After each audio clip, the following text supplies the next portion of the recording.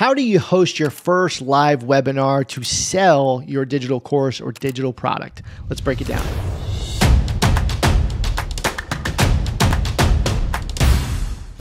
What's up, digital dads, and welcome back to the channel. If you're brand new here, I want to say, hey, my name's Kerry. I'm the founder of Digital Dads, and I created this channel to help dads escape the 9-to-5 grind and create an online income through a digital course business. If you're getting ready to launch your first digital course, it's likely that you're going to want to sell it with some kind of live webinar. Now, if you're not familiar with the term webinar, it's basically just an online presentation where you get on a camera live in front of people and you present some information. Webinars, that term can be used for either sales presentations or non-sales presentations. In the marketing world and the online business world, the term webinar is generally used to talk about a sales presentation where basically I'm going to get on camera, I'm going to present some information, I might have some testimonials, and then at the end, I will sell you my program. So most people watching this, you're probably going to want to sell your online course through a webinar. And today I just want to talk to you about a few different options for how to set up your live webinar. Like, what software should you use? What things are you going to need? And hopefully this video is going to help you make sure that you don't miss anything, that you can check all the boxes as you go and create and build your first live webinar. This video is more of a technical breakdown of the tools and software that you want to be thinking about, and not so much what is inside the webinar in relation to the information you're going to be sharing. Let's start over here with Google Slides. Now, there's a number of different presentation softwares that you can use, PowerPoint or Keynote. I like to use Google Slides. The reason is because it's right here in my Google account. It is very easy to use. I love the tool, and it just lives right here online in the cloud, and I don't ever have to worry about it being saved. It auto saves, all that kind of stuff. And I've gotten really familiar with Google Slides over the years, but I think that you could use any software that you want. But the first thing I would do if I were you would start at least mapping out some of your content in something like Google Slides. And so this is kind of what you're seeing on my screen here is one of my webinars where I have an introduction slide, and then I go through my information here. I have some testimonials in there, all that kind of stuff. And then at the end, obviously I sell my online course. So the first step is putting together the design of your slides and kind of at least getting a skeleton of some of the information before you kind of move to the next pieces that you might need. Hey, if you're a dad and you want to learn my system for building and launching a profitable digital course business, I want to invite you to download my free ebook and audiobook called How to Become a Digital Dad. Inside, I'll break down exactly how I would recommend that you start and build your first online course. You can download it for free over at kerryeggler.com/book, or just use the link down in the description. The next thing that you're going to want to consider is what software should you use to host the actual webinar. Now, there are a number of webinar specific softwares, but there's also some other solutions that you can use that might be a little bit less expensive. So one of the things to consider if you're hosting your first webinar is how many people will likely be on the webinar. So, you might be hosting a webinar at first with maybe only 20 or 30 people. Your first webinar, it might be likely that it's smaller. I know mine was really small. Or, if you have a pretty big following built up, you might expect more of 200 or 300 or 500 plus people on that webinar. And that's something to consider, because the more people that you potentially have there, the more it's going to cost you for the software to host the webinar. And so I want to show you really like 3 different types of software that you could use to host your webinar.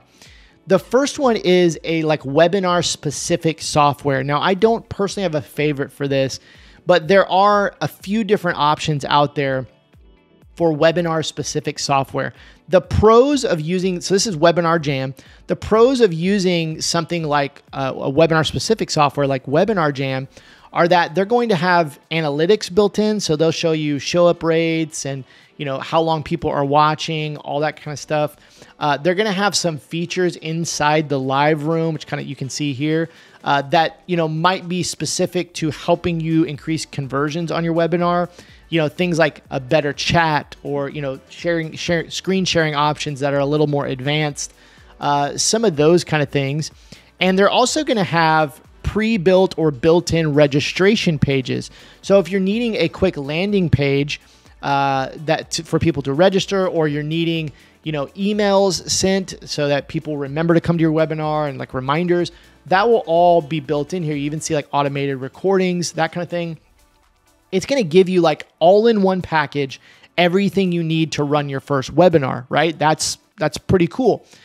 We can go to plans and pricing, and we should be able to see that this is going to start out at $39 a month for 100 attendees. And you can kind of see what's included with that. And there's many different options. I'm not necessarily promoting Webinar Jam, but this is kind of all in one solution, right? You get the landing pages, you get the software, you get the recordings, you get the reminder emails, like everything's kind of packaged in here.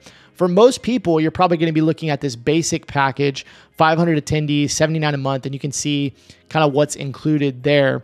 So, and there's different price points across different software, but this is the first solution, is a webinar specific software, that kind of does everything in one. And there's pros and cons of doing that, but that's kind of the first one. The second option would be something like Zoom or possibly Google Meet, where, it's like a meeting software and you can host a meeting or a webinar on there. So Zoom, for instance, Zoom has their regular, everybody's kind of familiar with Zoom, but Zoom has their regular, meeting plan, but then you can also add a webinar option onto that. If you add the webinar option onto your Zoom account, and we're inside my personal Zoom account here, it becomes more like a Webinar Jam or like, a webinar specific software. It does some of the things like saving the recording and giving you some upgraded webinar features and, registration pages and that kind of thing. And I think that the Zoom, to me, I like Zoom a little bit better. It's more of a personal choice, but I use Zoom for so many things, for meetings and those kind of things, that it's nice to just have that this one software, as opposed to like learning a new software like Webinar Jam, right? I kind of prefer Zoom just because I've been using Zoom for other things, and so I'm already familiar with how it works.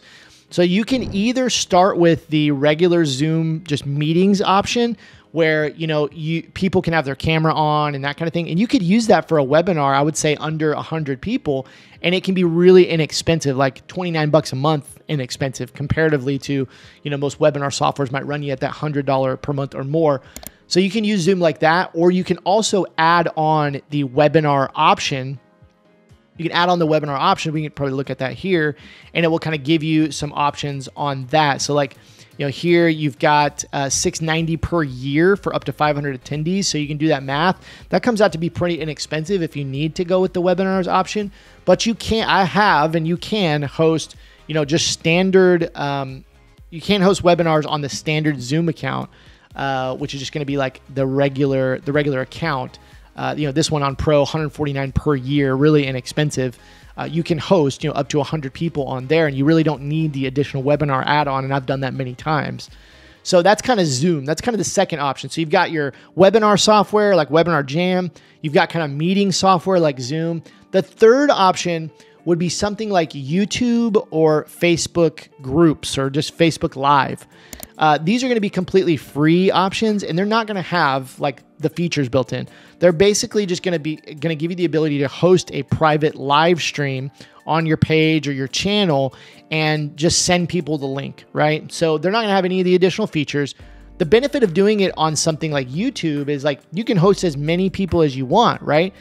It's likely that you're not going to have the features of Webinar Jam or Zoom. Like people can't, engage in the same way as they can on some of these more specific softwares. The chat is going to be limited. The, options that you have for sharing your screen and different things might be limited on Facebook or YouTube. Another one of the downsides, I think, is you're probably going to see a little bit less attendance on YouTube or Facebook. I wouldn't say this is in every case. This has just been in my experience, is like a YouTube live stream, I'm probably going to get less attendance than if I did it on Zoom. I think you get higher attendance on something like Zoom because people already consider Zoom this kind of serious meeting setting. So that's one of the reasons I would go with Zoom. But if you're looking for a free option that's really easy to use, you can set it, it's probably the easiest to set up, then maybe consider hosting your webinar on something like YouTube or Facebook. The next thing you're going to need to host your live webinar is some kind of registration page. There's really two options for this. The registration page will allow your people you're inviting to the webinar to register a spot, to get the link, to save their seat. what you're looking at on the screen here is my webinar landing page that I've built for my webinar. This is a custom landing page, right? It has my branding, my logos, you know, it has my own copy on it, all that kind of stuff. This is very customized. It's a landing page I built. Now, there are a million different softwares you could build this in. I've built this one in Kajabi because I host like everything in Kajabi, but you could do this on something like Leadpages, ClickFunnels. You know, there's a billion different softwares to be able to do this.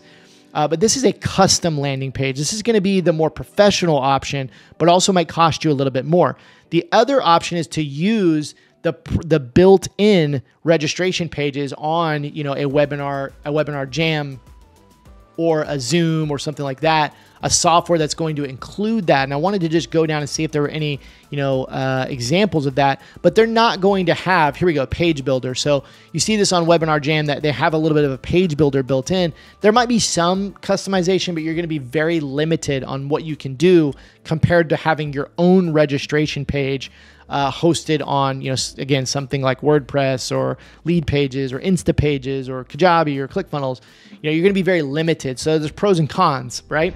And the last thing that you will need is some way to get your registrants the link to the meeting, right? So let's just say hypothetically you set up a Zoom link, right? You need a way for your registrants to get that link. On Webinar Jam, it's built in, right? In most of these webinar softwares, it's built in that you can send them the automated email reminders that give them the link to the meeting, make sure they know where to go and what to do. That's all built in. But if you want more control, if you want to have full customization and that kind of thing, you're going to want to use an actual email software. I personally use ConvertKit. And so what happens in my situation when I run live webinars is my customers go right here and they hit this button and register for the webinar. They'll put in their first name and email. I'm sure you all have done this in registering for webinars. And after they register for the webinar, I'm going to have an email sent to them automatically that gives them all the details, and I can fully customize this email.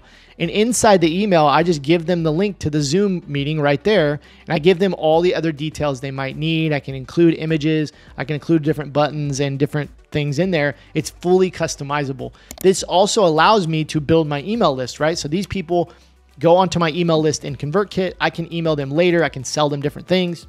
There it is, right? So this is what I do. You don't have to do this. You could use those pre-built reminder emails in Zoom or Webinar Jam or whatever software. This is just the way that I do it. And that's really all the things you need to host your first live webinar. Just to recap, you're going to need your slides to be ready, right? You're going to need a registration page so people can sign up for the webinar. You're going to need to make sure that they get the link in their email or in a text after they register. And you're going to need some kind of software to host your webinar like Zoom or Webinar Jam, or at minimum, doing it on a YouTube live stream or in a Facebook group. I hope this was helpful today. If you got value out of this video today, make sure you hit the like button and also consider subscribing to the channel. Hit the bell icon if you want to get notified when we release new videos. Thanks a ton, and I'll see you soon.